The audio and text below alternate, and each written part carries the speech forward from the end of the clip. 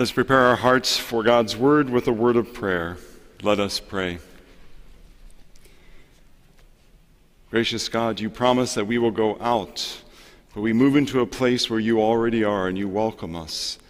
And even as we've come into this house, you welcomed us here as well. So remind us that you are with us in all that we do. Open our hearts to your word and our spirits to your grace. For you are with us always, our rock and our Redeemer. Amen. So we'll be reading the first chapter of Paul's first letter to the Thessalonians. This is one of the earliest documents we have of the church. And so it's an interesting study in how Paul was related to those early Christian communities. So listen to God's word as we hear 1 Thessalonians 1, verses 1 to 10. And the letter comes from Paul, Silvanus, and Timothy. It's addressed to the church of the Thessalonians in God the Father and the Lord Jesus Christ. Grace to you and peace. Paul writes, "We always give thanks to God for all of you, and we mention you in our prayers, constantly remembering before our God and Father your work of faith, your labor of love, and your steadfastness of hope in our Lord Jesus Christ. For we know, brothers and sisters, beloved by God, that God has chosen you, because our message of the gospel came to you, not in word only, but also in power and in the Holy Spirit, and with full conviction, just as you know what kind of persons we prove to be among you for your sake. And then you became imitators of us and of the Lord. For in spite of persecution, you received the word with joy, inspired by the Holy Spirit. You became an example to all the believers in Macedonia and in Achaia.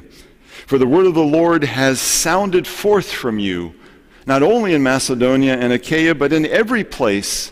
Your faith in God has become known, so that we have no need to speak about it. For the people of those regions report about us what kind of welcome we had among you, and how you turned to God from idols to serve a living and true God, and to wait for God's Son from heaven, whom he raised from the dead, Jesus, who rescues us from the wrath that is to come." Friends, this is the word of the Lord. Thanks be to God.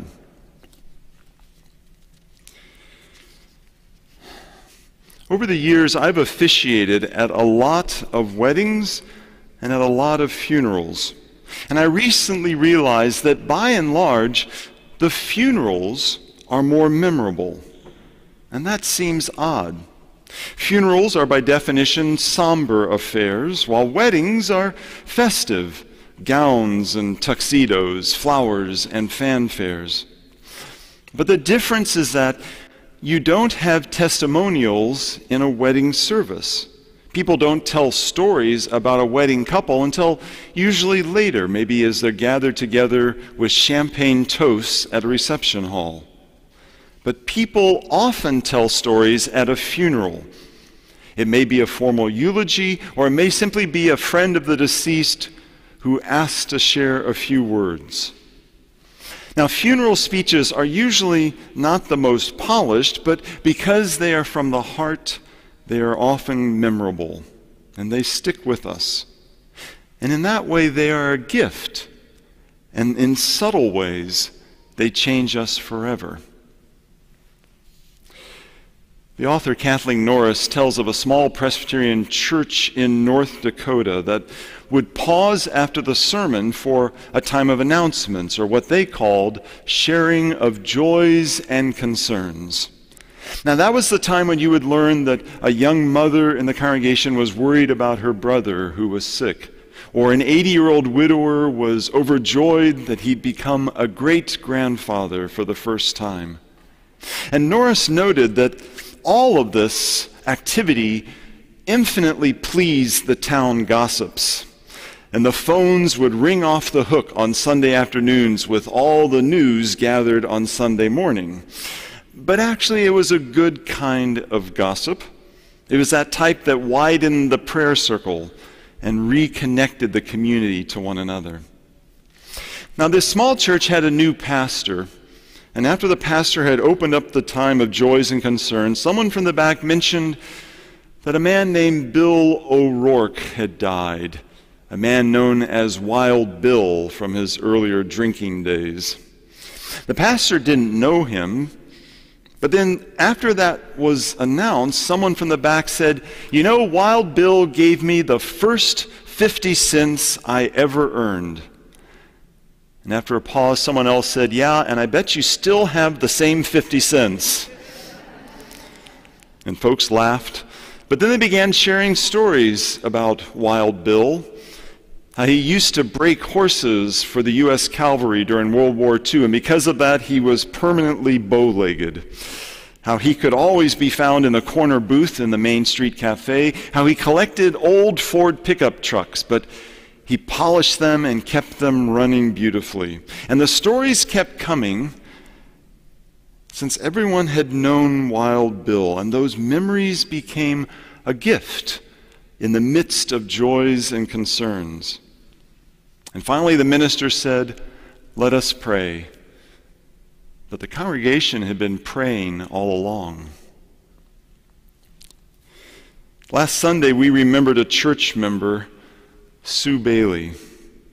We had a short service in the chapel after worship.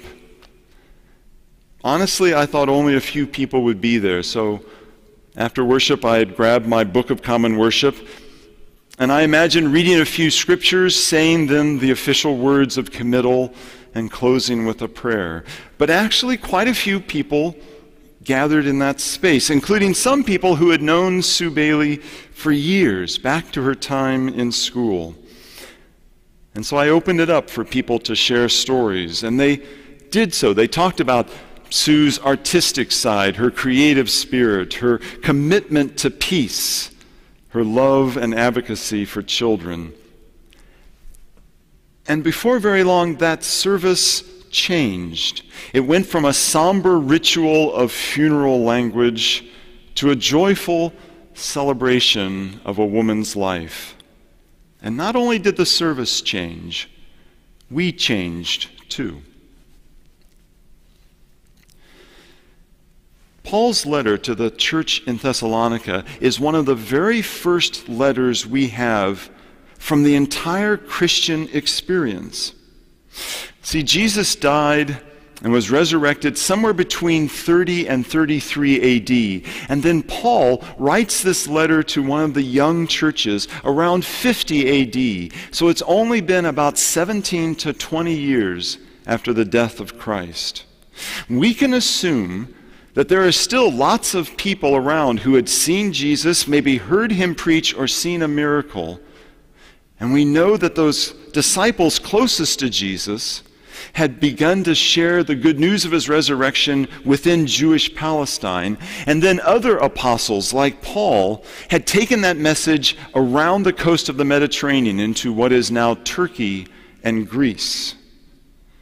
With this letter, and with this opening chapter, what we see is how the seeds of faith were taking root.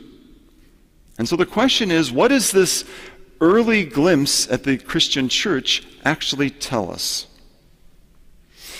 Well, a lot of times when we think about the Apostle Paul, we think of him as a loner, as a wandering street evangelist, like the gentleman who stands on the corner of Penn and Highland with a microphone and preaches regularly to the passing pedestrians and anyone who's waiting to catch a bus.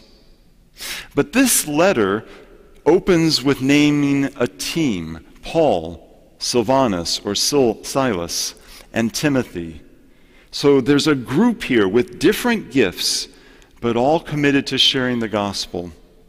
It's like if a letter came from ELPC, it might begin Randy, Heather, Patrice, and BJ.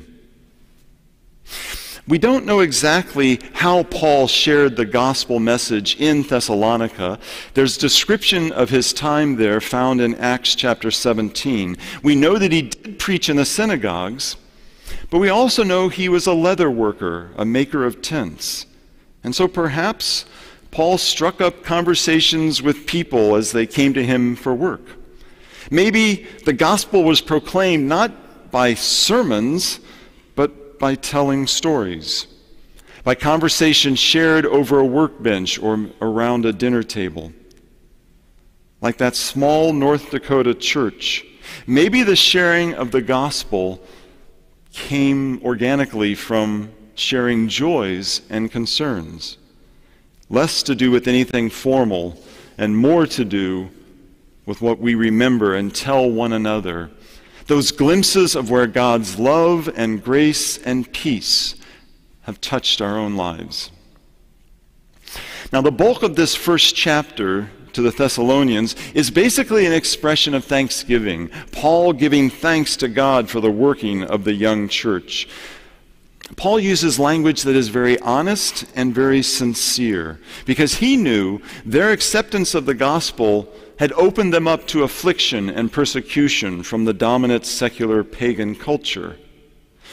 But Paul had also seen the Holy Spirit taking root in their lives, and he had seen how they had been changed. And more importantly, Paul too had been changed. In verse 5, Paul said, "You know what kind of persons we prove to be among you for your sake."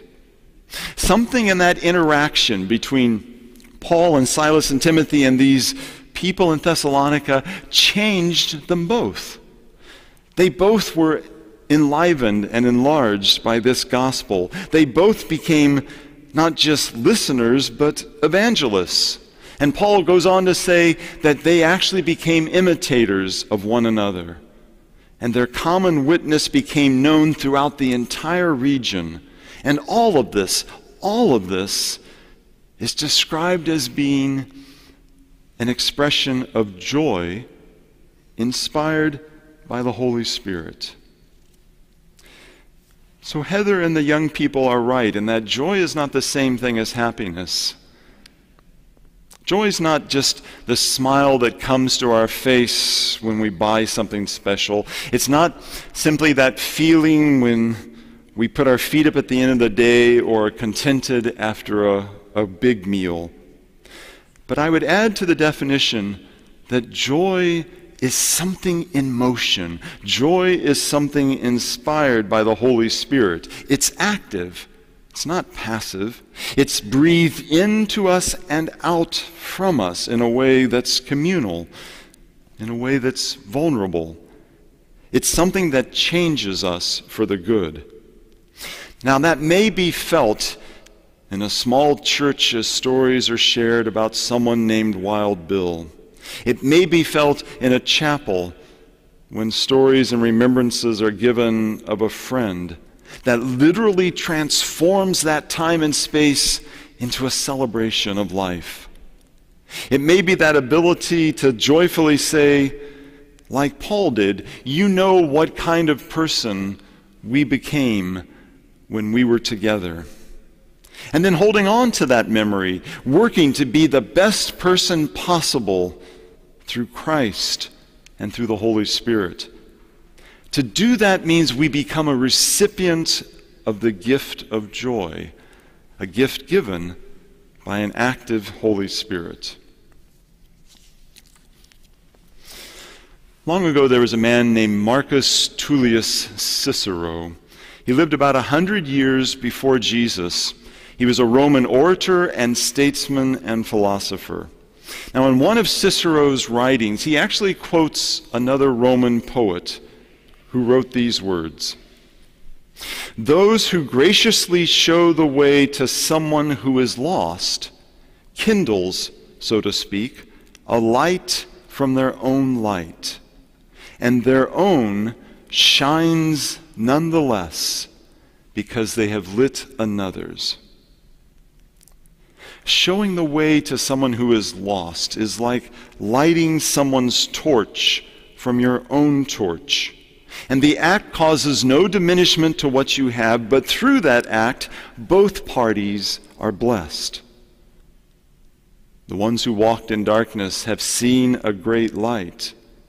On Christmas Eve, we light candles from each other's candles, and no one's flame is diminished or weakened by the act, but instead through it all are illuminated. All can now see. All together can sing joy to the world. And that is the theme for this Sunday in Advent, joy. Paul to the Thessalonians spoke about this active joy inspired by the Holy Spirit. It moves and comes to be by God's grace in us. Paul's words made me think about the sharing of joys and concerns in church. It made me think of Sue Bailey and becoming a different person through remembering her life. It reminded me of Cicero and Advent candles and flames that are shared without being diminished. It's a gift. It's a gift in every way. And in some way, that is exactly what Paul was experiencing so long ago.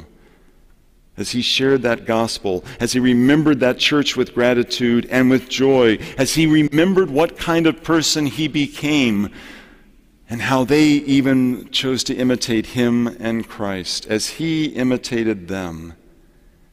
And he knew that all that was needed was for them to keep walking forward with joy, inspired by the Holy Spirit. And so as the Apostle Paul said long ago, we say again to you, grace and peace and joy to you in the name of God and our Lord Jesus Christ. Amen.